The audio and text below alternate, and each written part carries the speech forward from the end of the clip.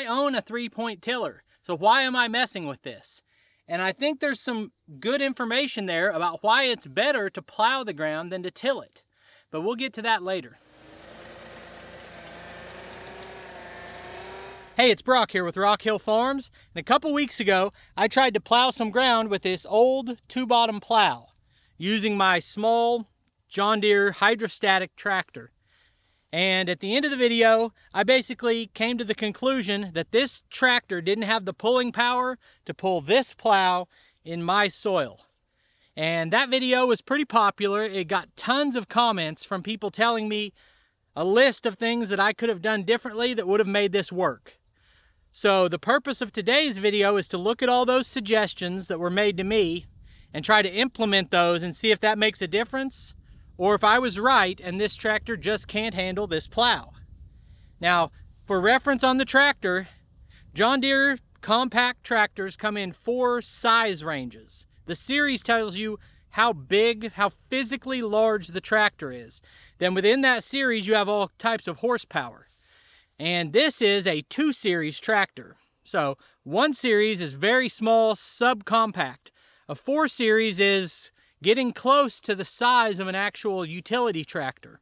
The 2 series comes in models between 25 horse and 38 horse. This is a 38 horsepower tractor, but it's in a very small frame size. So it's kind of an odd mix.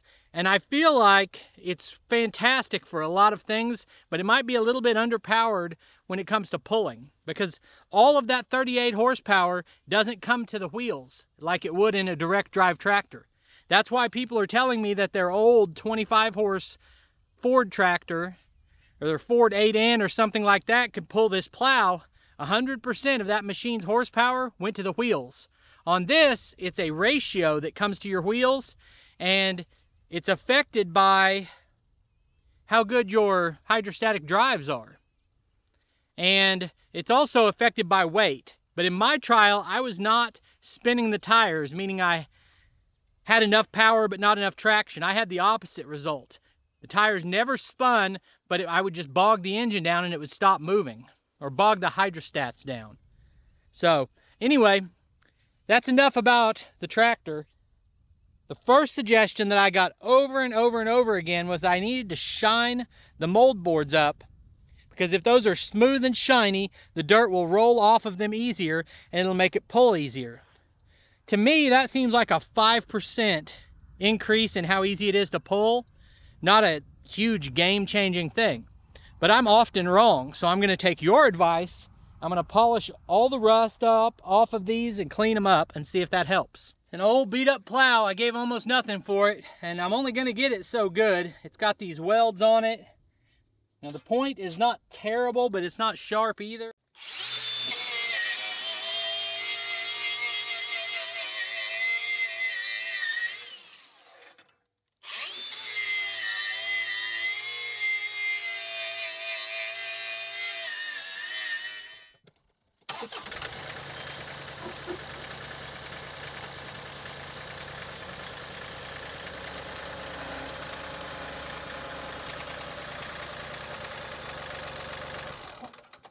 Okay, saying I was going to shine these up was a lot more work than I thought. I've been trying to polish these for over an hour, and I've taken all the rust off, but there's pitting, and you know, you can't take all that pitting off. And all of this is done with a flap disc and a wire wheel. I tried both, and you know, it did the best I could. Then I put some rust patrol on it to slick it up. These shiny areas, I used an actual grinding wheel, and even after hitting it with that grinding wheel, it's not perfectly smooth. Another thing I did was there were big welds here, here, and here that were globbed up tall. I took this one almost completely down and kind of smoothed it out. And this one, and I started to do this one and realized that I don't think my dirt's coming all the way up to the top, and by that time it doesn't matter, it needs to break over. So I did the best I could with it. And the point of this is, I want the improved result of plowing, but I don't want to spend a bunch of money on a new plow when I can get by with an old one. And, you know, if it was a brand new plow, maybe it would pull easier, but I I can't adjust for that. I'm not buying a new plow. The next thing people were saying was, just take one plow off. Well, that's fine too, but I wanted to find out if this can pull a 2-bottom plow. If it can't, I can take one off and pull it as a 1-bottom plow. But I'd rather be able to do it with both. Okay, another comment that was frequently made is that there's supposed to be a sod cutting wheel that's up in front of this, and basically as you go along, that cuts it off so that as you go to flip it, it's a lot easier to flip as that piece is separated. Well, I don't think that this exact plow ever had one, and as I look at it, people are saying that's missing. Well, when I go onto a company website right now, you can buy them with those, but the majority seem to be sold exactly like this, without any kind of a cutting wheel. So if I found one as cheap as this, I think I paid $100 for this or something. If I found one that cheap that had those, that'd be great, but otherwise I'm not gonna find out. Just saw me pull the tractor up onto some 4x4s. And what's the purpose of that? Well, tons of comments were saying I didn't have this properly leveled, and I think I did. But let's find out. So what I read online is the best way to level a plow is to drive all 4 wheels up onto something that's 8 inches tall, not necessarily 8 inches, however deep you want to plow. If you want to plow 8 inches deep, drive up onto something 8 inches tall, and then drop these down till they touch the ground, and then you can see whether you're level or not. Because you don't need them to be level while they're lifted up. You need them to be level while they're below ground. So the only thing I really had to work with was those 4x4s. They're a true 4-inch, and it's better than nothing. So I'm going to drop this down and see how level it is. All right, so it's going to be hard for you to see this, but a lot of people were concerned about my side-to-side height difference. Well, right now, my point on the back plow is touching the ground. The point on the front plow is about 2 inches high.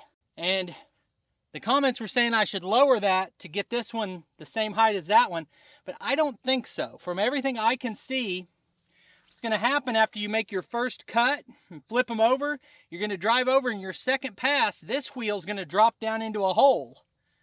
And then all of a sudden, my plow's like this, that wheel drops into my furrow from the other plow, and now I'm level. So I think on the first pass, or on flat ground, you want this one a little bit higher. And right now I'm only 2 inches higher, so I don't think that's a problem. Open to hear your opinions on it. Now front to back, the point's touching the ground here. The back of the mold board, this spot right here, is maybe 3 or 4 inches off the ground. So I guess I should extend the top link and flatten that out, because the steeper the angle, the more it's going to just dig and bite, and the more you flatten it out, it'll bite less. Now I think I've established that this is flat and level, and now it's just a matter of finding out if it'll pull or it won't. And then I've got a lot more to say about some of the other comments I got and about the reason I want to plow this instead of till it. But we'll do the work and then we'll talk about it.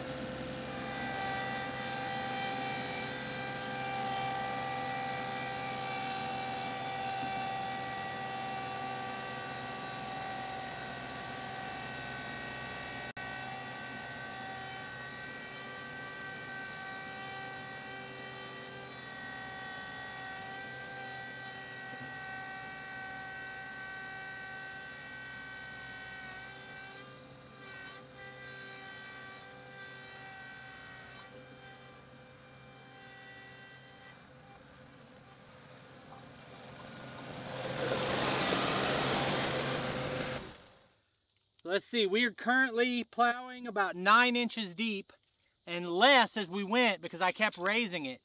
I'm going to try to go about 6 inches deep this time and see how it does. I guess we should go ahead and hit all the basics from an operational standpoint. I've got the throttle at max the entire time, and I'm easing into the hydrostat which is like, the way I say it's not going to make sense, but I've had this conversation with some different people that I trust for their opinions, that easing into that gives you more power than trying to force it. I think I'm optimizing my power in that regard. It's in 4-wheel drive, and I'm holding the diff lock pedal down, so I don't think I can do any more to make the tractor more efficient.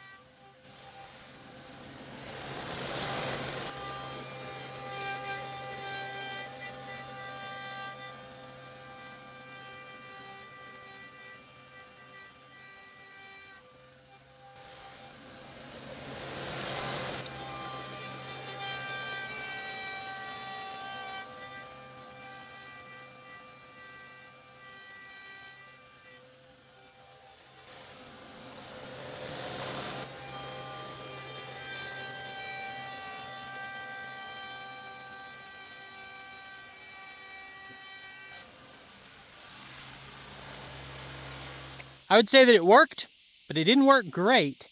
It's taking 100% of the tractor's capacity to do this work, but they are also made to work, so I don't feel too bad about it. But I wouldn't go out and say I'm gonna plow 5 acres or something with it. It's not the tool for it. It's not the tractor for it. Now, a couple other things. Some people were saying you need to get some speed up, like get a run at it and drop the plow. If it requires that, I'm not going to do it. That seems like you're putting way too much stress on your three-point arms and your top link, and I'm not doing it if it takes that. Do I think shining up those mold boards helped? I think it helped a little bit. I don't think it was dramatic, but it probably did help. And for that, I appreciate you guys. Changing the angle might have helped too. If I put my 3-point lever all the way down and just tried to drive, it wouldn't do it. And whenever I started off and said, this tractor can't pull that, it's because I think pulling it means you drop it to the depth that it's able to plow. If it's a 12-inch mold board, you should be able to go 10 inches deep, right? And just drop it, the lever all the way down, and just drive, and it just works. If you're having to baby it and finesse it and the tractor stops, I back up and raise it just a little bit and then I can power through. I don't consider that being able to handle it. The next comment is that people were saying what I should do is make a really shallow first pass and then make a deeper pass on the second pass. Well, I've got a couple issues with that. First is trying to go back across this a second time. Your tractor is going to be doing this as it goes over the hills and the valleys that you've created. And doing that, your 3-point implement's going to be rocking all over the place. So plowing a second time is going to be, you know, like getting punched around. I mean, I don't really see the value in that. The final thing, a lot of comments said, why don't you just use a rotary tiller? Go buy a rotary tiller. Well, I have a rotary tiller. The advantage in my mind, and what I've been told, is that a plow is better for the soil. With a plow, you make a single cut and you flip that sod over. Now you've got upside down sod and you've got dirt, still topsoil probably, and then sod, and then topsoil. You've made yourself a little sandwich there, and that grass will break down and decompose, and you really haven't stirred up the little microclimate in the dirt.